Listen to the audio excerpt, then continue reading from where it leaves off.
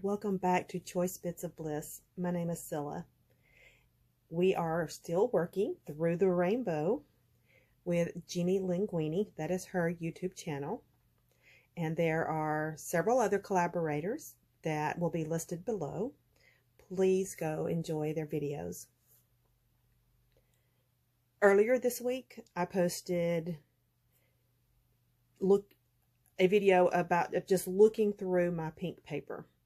And if you watch that, you will remember that I selected this piece of paper from Crepe Paper, the Willow Lane collection by Maggie Holmes, because I just fell in love with it.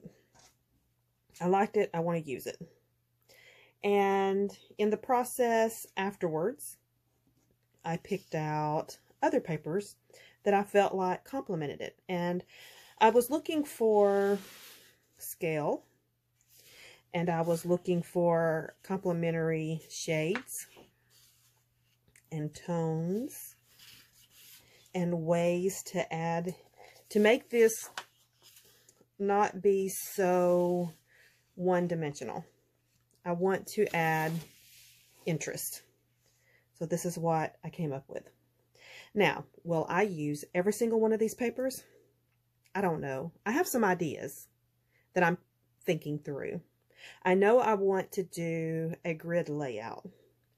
And the reason I want to do a grid layout is because, if you will also remember, this piece of paper from Jelly Bean Soup, I had laid to the side and said I was going to put it in a different category. However, I kept looking at this 3x4 and this 3x4, and something just kind of kept nagging at me. And I thought, if I use this one and this one, I think I can make it work with a grid style layout. And then I was worried about using all of these papers, and I wanted to bring in a little bit more color, and so I turned over this one by Photo Play from the Paprika collection. And I think I'm going to use this as my mat. So if we've matted the layout in this, something, goodness gracious, let's move some of this stuff. Something similar to, let's turn this up down so we can imagine a little better. Okay, so if we did this, if we matted, and we get that little bit of green going around, it's primarily green. You can see the little peaks of yellow and pink and orange coming out. I think that will work with this, and we're sort of getting a little bit of a whimsical, leaning toward bohemian vibe. And I don't know. I think it's going to work. When I come back and I show you the layout, you can tell me, Priscilla, that's a dud, or girl, that's a doozy. You tell me. I'll be back soon. Hey, we made it back. And this layout did not turn out bohemian at all. Not in the least. It does look whimsical. It is a grid layout. But let's talk about what I've done. So I did my layers. I used the paper from Paprika. And I used a white piece of cardstock, and I roughed up the edges on the white cardstock to kind of give it a little bit of dimension. And then my crepe paper, pink paper, I layered 4 of the die cuts with the butterfly paper, and let me see. I'm not sure if you can tell or not. I did use an embossing folder. I used the Swiss dot. I used it backwards, and the dots are going the opposite direction that I wanted them to go. I did that on 2. So not only did I do it backwards once, but I did it backwards twice. I did stamping on my doilies so that they weren't just so bright white. I stamped my title. I used sapphire ink from Close to My Heart. These are the stamps I used for my title. L Studios, these small tile alphabet stamps, love them. So happy with this purchase. These are from Felicity Jane. It's called the Outline Alpha. I do not know if they still have these for sale or not. But, well, yeah, they're from 2017. They probably do not have them for sale. Love these stamps. I also love the packaging. So it has this, I'm not sure if you can see, the scalloped edge on the plastic. And then that heart sticker to hold it down. Too cute. Love that. So I'm very, very happy how that turned out.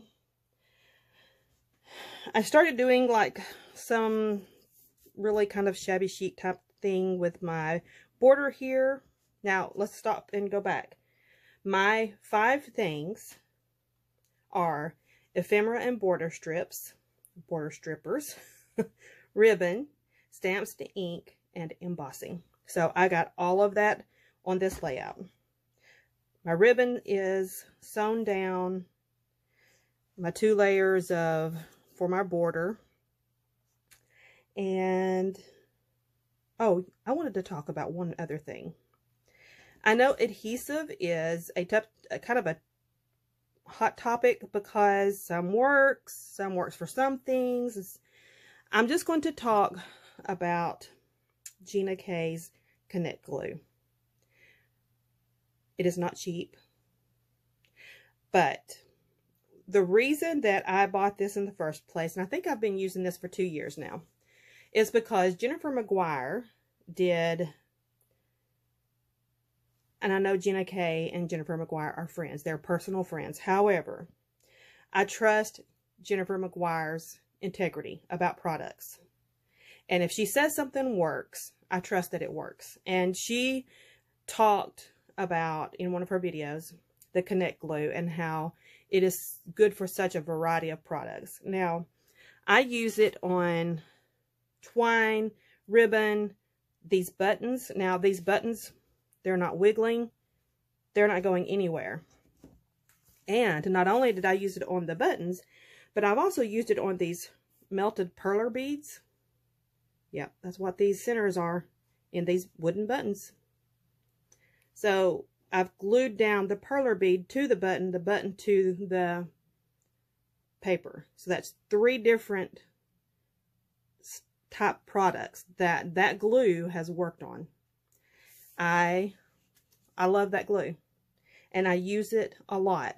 Not only is it great, but it has somewhat of a fine end that you can control how much comes out. That is one of the liquid glues that I use a lot.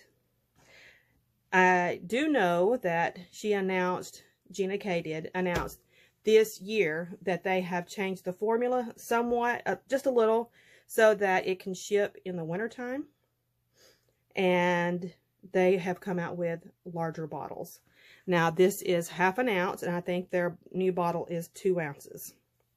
And this costs $5.95. It lasts a good little while.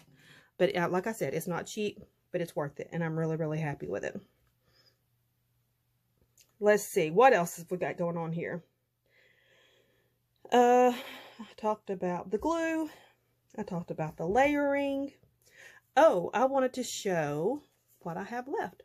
So I showed before all of the pink toned papers that I wanted to use. And I will show what is left. So this is my scraps. This is what I have left of my cut apart. Not a whole lot. And these two I did not use. They're going to go right back into my pink category. So I'm happy with that. And these can go into my scraps. One final thing, we can talk about what this photo is of. So my bonus daughter, one of my bonus daughters, is here with us after Christmas, and they love the dog. They love Kayla. She made a homemade pup cup to give Kayla. And as you can see, Kayla is thoroughly enjoying it, and so is my bonus daughter, Lauren. Thank you so much for joining us for February and Through the Rainbow, working with the color pink. Below, I've already mentioned, are listed the other participants in this challenge. Thank you so much for joining us. We'll talk soon. Bye-bye.